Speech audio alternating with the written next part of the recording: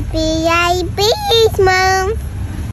November is National Diabetes Awareness Month, so here are some signs that we caught and some that we missed of type 1 diabetes. Our first concerns with Riley began 6 months before diagnosis. They included excessive thirst, frequent urination, bedwetting, or in Riley's case, diaper leaking, changes in appetite and stomach aches, slow healing of easy bruises, and UTI symptoms with painful urination.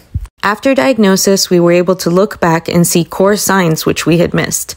These included irritability, fatigue and tiredness, vision changes, weight loss, or in Riley's case, slowed growth. Delayed diagnosis can lead to a life-threatening condition called diabetic ketoacidosis. This can be fatal, often accompanying new diagnosis. Riley was almost in DKA, but we caught it just in time.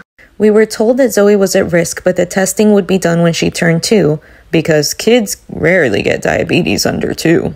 2 weeks after Riley's diagnosis, Zoe wanted to do a finger stick too. Her glucose was over 300. This was Zoe's one sign. She was diagnosed that same day at just 17 months old. She barely needed any insulin because she was in such an early stage. Within just a few weeks, she needed regular injections, showing just how short the time period can be between catching it early and being in real trouble. And even though we had just gone through diagnosis with Riley, the signs are just so innocent and easy to miss. Bedwetting, fatigue and tiredness, irritability, nightmares and bad dreams. These are all things that toddlers regularly exhibit. Zoe is proof that a simple finger prick glucose check and an A1C can catch diabetes before DKA. Diabetes can happen to anyone at any age. Family history of T1D or autoimmune disorders put you at a higher risk. Know the signs and advocate for A1C and finger pricks to be a part of your yearly exams, especially after illness. And equally as important, know the signs so you can see the signs.